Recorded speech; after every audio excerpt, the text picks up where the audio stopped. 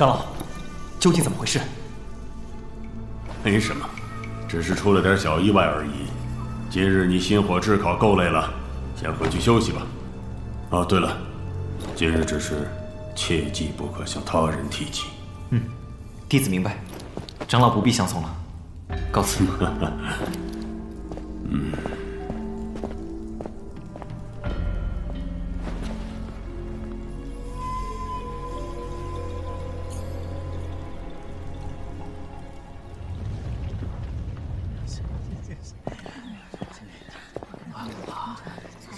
刚才那到底是什么？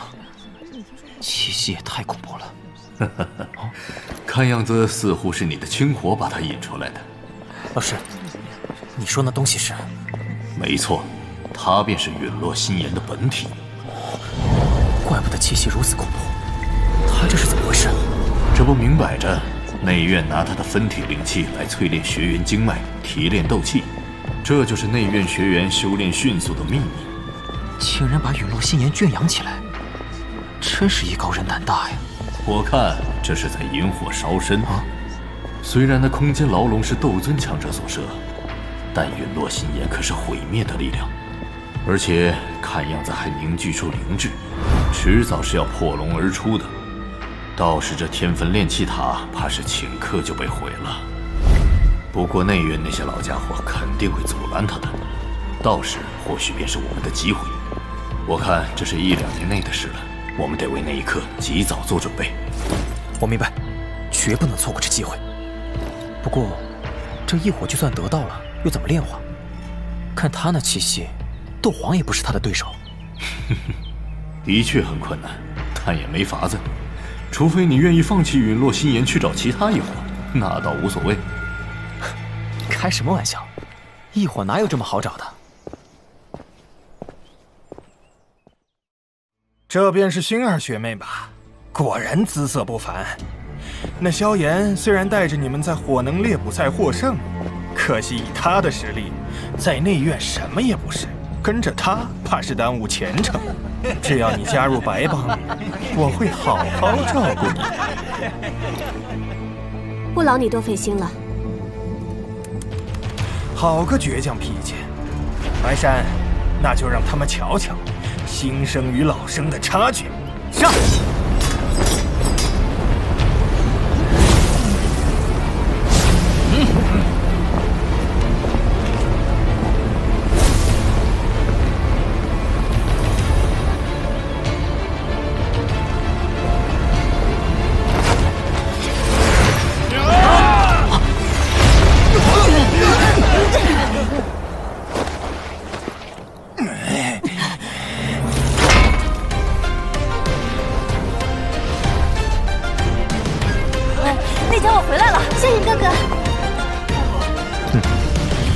接下来交给我吧。萧炎，我还以为你听到风声跑路了。白山，真没想到你的脸皮竟然厚到这般程度。以前我还真是眼拙了，除了依附别人，你还能做什么？你就是萧炎？斗灵强者。哼，我最后再说一遍，那共费立刻上缴，火能1个子儿也不能少。若是不呢？那便打到你们听话为止。这样吧，我们单挑，你赢了，我们交出所有火能；若你输了，白帮3个月内不许再找我们新生麻烦，敢接吗？佛大哥，别答应他，那家伙有些底牌，上次用起来，连罗侯都败在他手中。罗侯不过刚进入斗灵而已，打败他算不得什么。我们换个赌注，我赢了，你们所有人的火能全部上缴，外加他加入我白帮。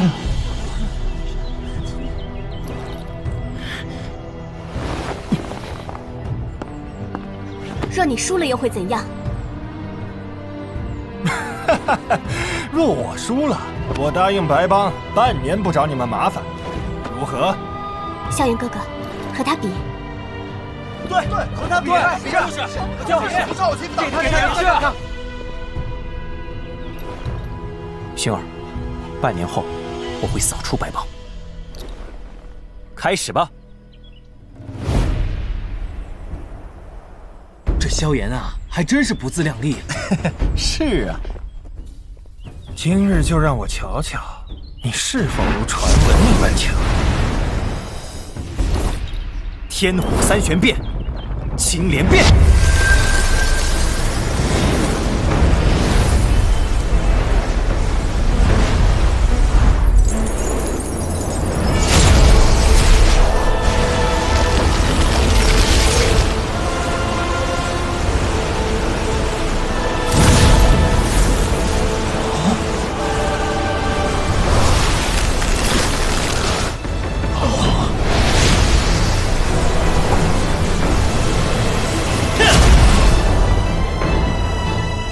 是强行提升实力啊，怪不得能打败罗侯。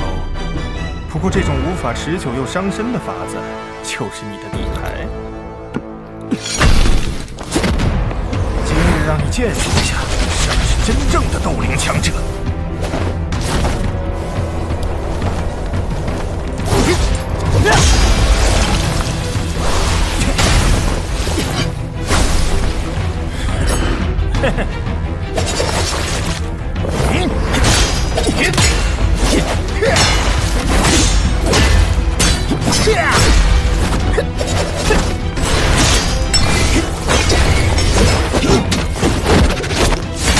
萧炎能伤到了那家伙吗？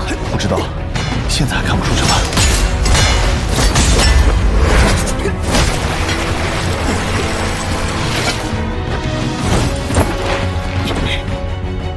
果然有点本事，难怪如此嚣张。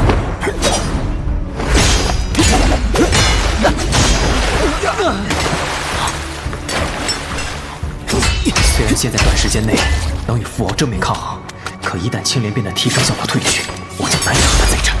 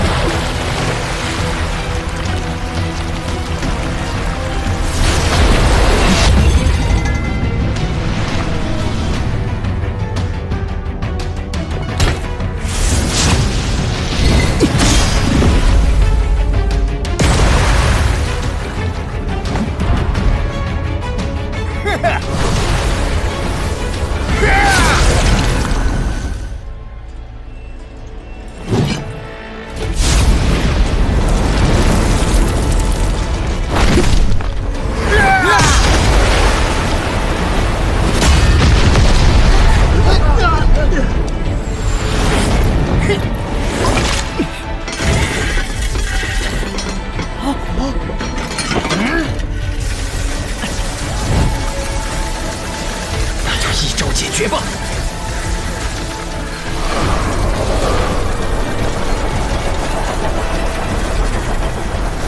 虚虎碎金银。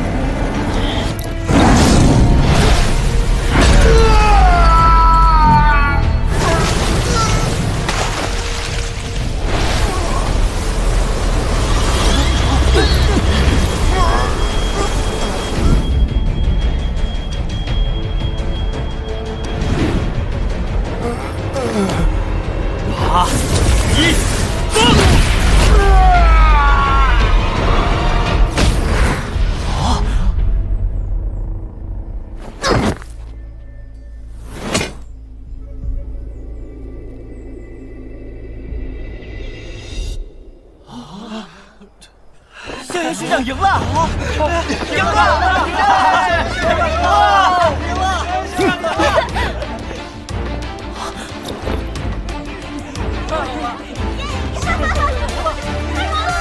父王输了，把人带走吧。记住跟他的赌约。父王这蠢货，以为3星斗灵就无人能敌了，这不是白送萧炎半年喘息时间？走。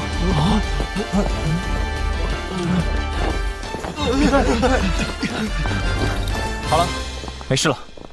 萧炎学长，这次又多亏你了。大家都是新生嘛，下次老生再来欺负人，只管叫我。不过很多老生因为火能猎捕赛的事，心里都很不平衡，老来找我们的茬。我们如果事事都仰仗萧炎学长，也不是办法。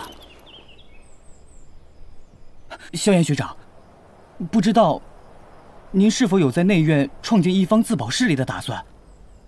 萧炎学长或许也该知道，内院里除非一个人势力极强，不然单独混的话，会有些难以避免的麻烦。只有竞争力够强的势力，才能获得天坟炼气塔的高级修炼场地，因而内院才会大小势力错综复杂。你是想让我把新生拉拢起来，创建一处新势力？以萧炎学长如今在新生中的声望，完全有可能。如果萧炎学长有此打算，那我们就跟着他，这样我们新生就有自己的势力，不用再怕那些老生欺负了。说得好，只要萧炎学长带头，我们都跟你。反正那些老生也看我们不顺眼，如果我们有自己的势力，又何必去别的势力受他们的鸟气？就是。萧炎学长，你看大家都很支持你。萧炎哥哥，阿泰说的有几分道理，我们新生确实要有一个自己的势力来自保。萧炎哥哥若是怕麻烦，到时候一切交给我与虎家姐姐管理便好。反正我们早就是一伙的，你拉什么势力都算我一份。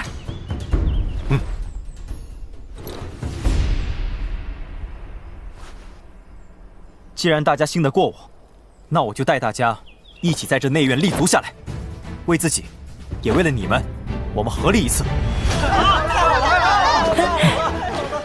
那萧炎学长以后就是我们的头了，头，给我们的新生势力取个名吧。我希望我们这支新生势力能像磐石一样屹立在内院强者之列，就叫磐门好了。磐门？大家听到没？从今天开始，我们便是磐门的人了。磐门，磐门！现在的情况大家都清楚，白帮不会善罢甘休的，半年后一定会来报仇。这半年内，我们必须尽快提升实力，到时候才不会任人鱼肉。所以，从明天开始，所有磐门成员都要开始进入天坟炼气塔去修炼。是。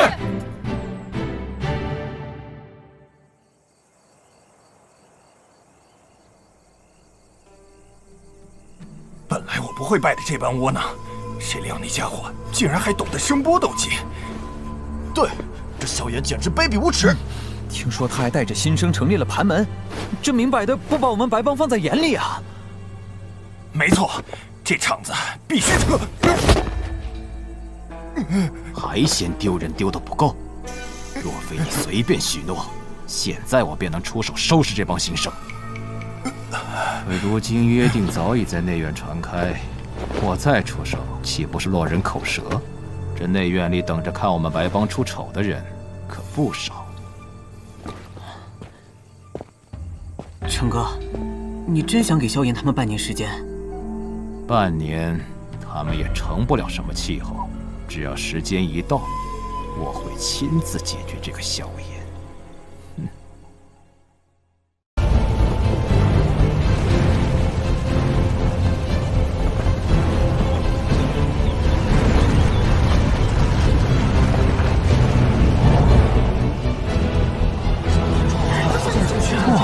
那不就是新成立的磐门吗？听说啊，他们领头的萧炎昨天刚打败了父敖。是吗？还真有两下子啊！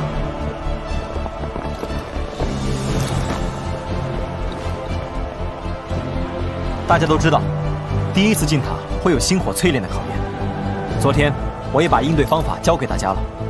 现在离塔门开启还有段时间，大家再抓紧复习一下。明白。让开！谁睁眼啊？让开，快点！头是白帮。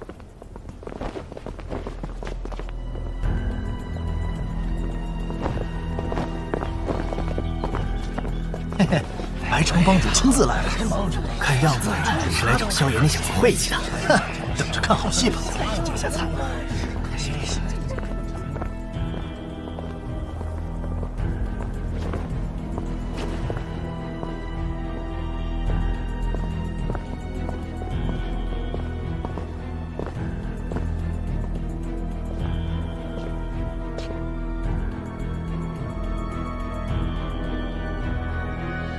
你就是萧炎吧？常听白山提起你，今日一见，果然气势不凡。白城学长，久仰了。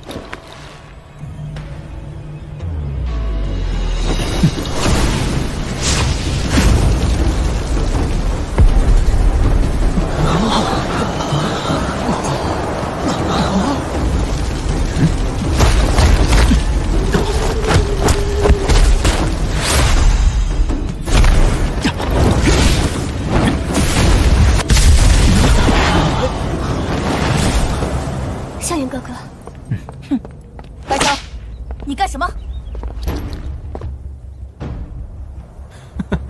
不用着急，我只是和萧炎学弟切磋一下而已。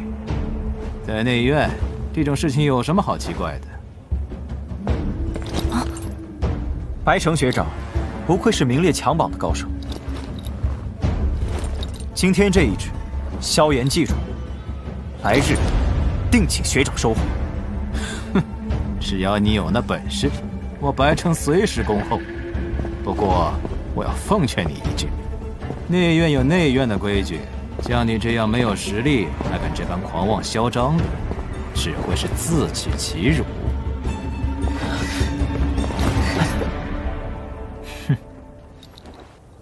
别人没本事嚣张，你白城就有本事了。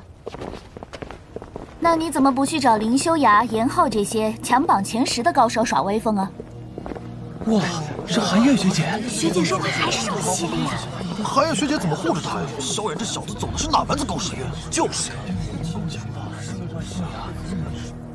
寒月，要你来管什么闲事？瞧你欺负一群新生，有些看不过去而已。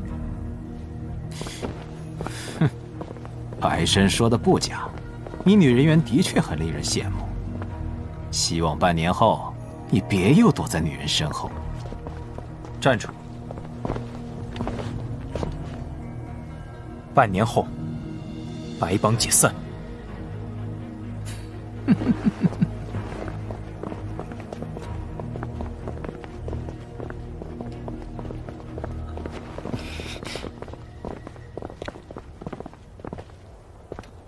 多谢寒月学姐替我盘门出头，今后若是有需要帮忙的地方，萧炎定会竭尽所能。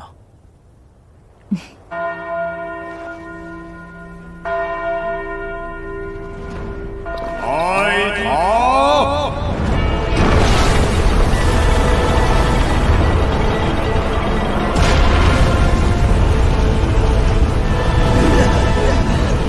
走了，队长，我们走。那白帮，你可是要多加小心。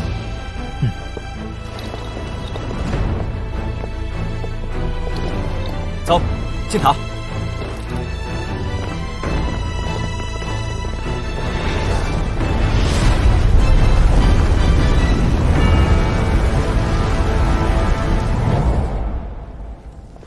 柳长老怕你们还不熟悉这塔内的情况，特让我来带你们去修炼室。心火淬炼虽然能让你们快速增长实力，但心火中含有一种极其微量的火毒，也会同时被吸收到体内。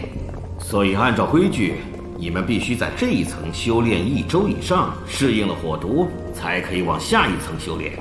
越往下的心火浓度越高，火毒也会越强。这火毒不能用斗气化解，只能靠时间磨合。所以你们最好修炼半天，便回去休息一夜，第2天再来，否则火毒积累过量，受损的只会是你们自己。多谢导师提醒。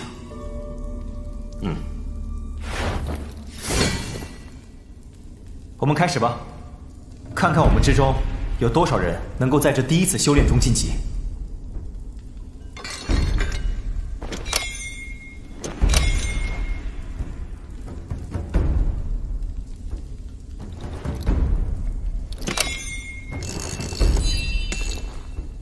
看来在这里修炼1天的费用，便是1个火能了。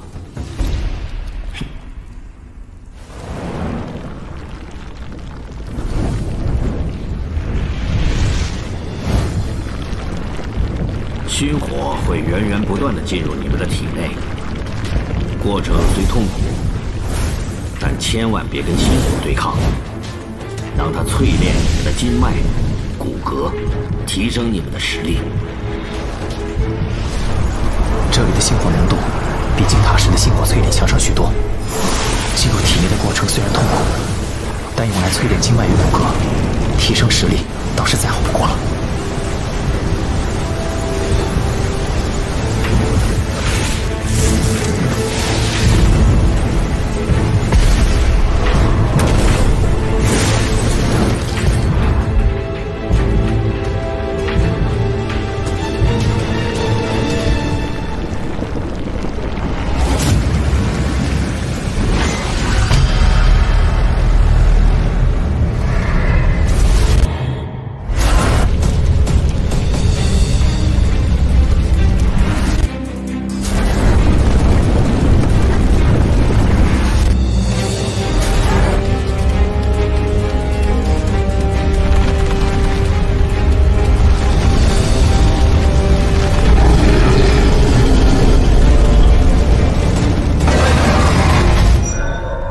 气息，难道是？没错，应该便是陨落心炎的气息。可惜有封印干扰，无法探明其具体情况。萧炎，找机会进入炼气塔的更下层修炼，早一天晋级至斗灵，日后争夺陨落心炎才更有把握。我晋级了！哎，各位，我晋级了！我也晋级了。我怎么没晋级？哎，你别抱怨了，我不也没晋级吗？等级越高，晋级所需要的时间也就越长。或许你们下次入塔修炼，便能成功晋级了。唉，但愿吧。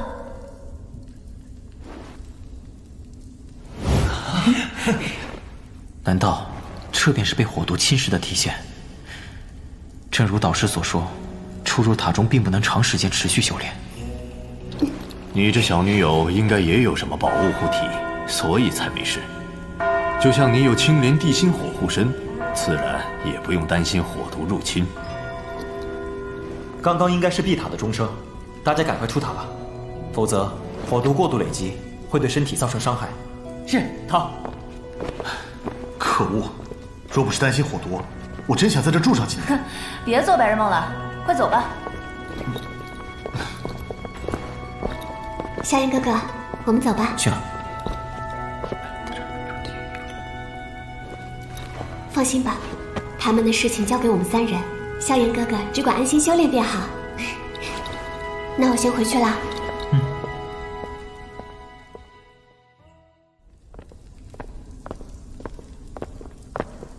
还好有着星火金卡，才能顺利进入第4层。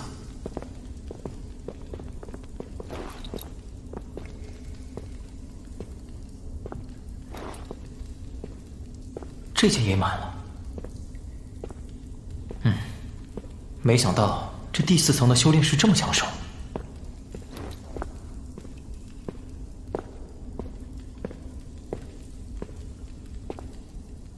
好，终于找到一间空的了。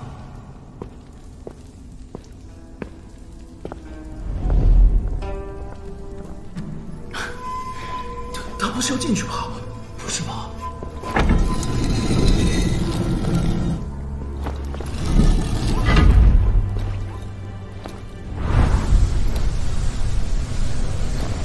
越往下走，这星火能量也确实更加浓郁。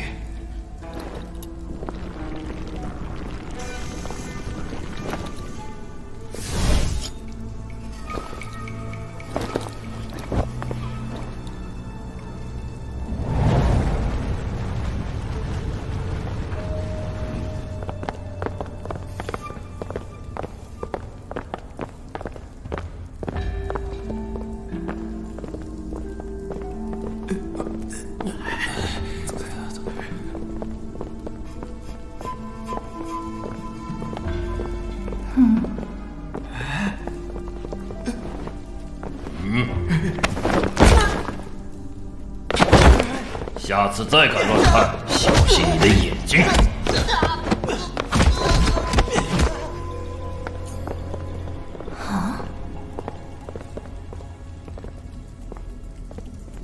哼，菲儿，来又有不开眼的家伙占了你的专属修炼室。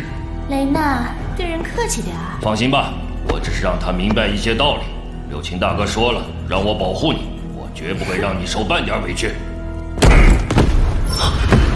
哪个不开眼的，敢占用我们柳妃小姐的修炼室？里面的家伙给我出来！没有脑子来硬的！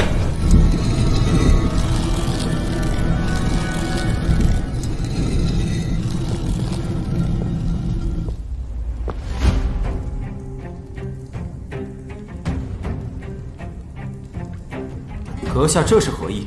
小子，新来的，难道不知道这间修炼室旁人不准动用吗？可天坟炼气塔的规则里，并未表明这间修炼室旁人不准动用。没其他事的话，不要打扰我修炼。阁下请慢。有事？这位同学，抱歉了，这间修炼室是我的单独修炼地。这是内院给你的特别对待。如果你能拿出证明，我对先前的占用给你道歉。小子，有种！还有你，难道你不知道这般大力砸门会对里面修炼的人造成干扰，甚至被迫退出修炼状态？这小子不要命啊！是你别看了，手痒了好几天，今天总算可以好好松下筋骨了。4星斗炼。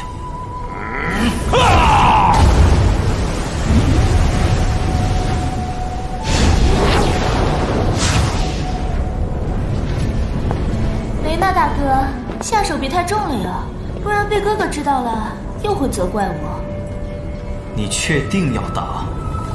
罢了，哼！要你立刻给菲儿道歉，滚出修炼室，并且以后再也不踏足这片高级区域，我就大发慈悲，放过你。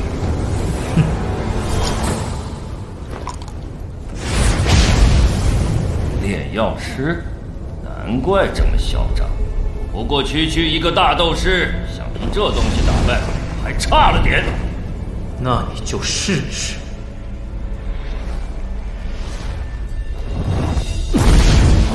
这小子居然能同时使出2种火焰！哼，小子，今日便好好教你怎么在内院做人。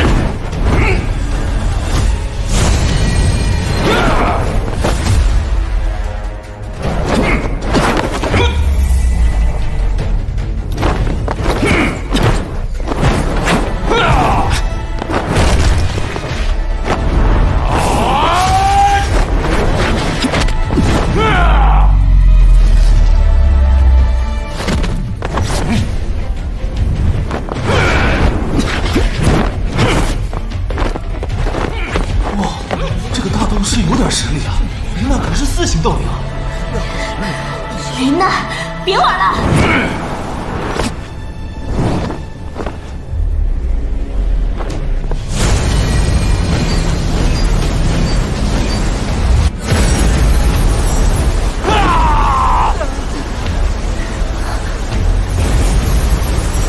不好！这家伙竟然能施展如此恐怖的斗技，现在想走？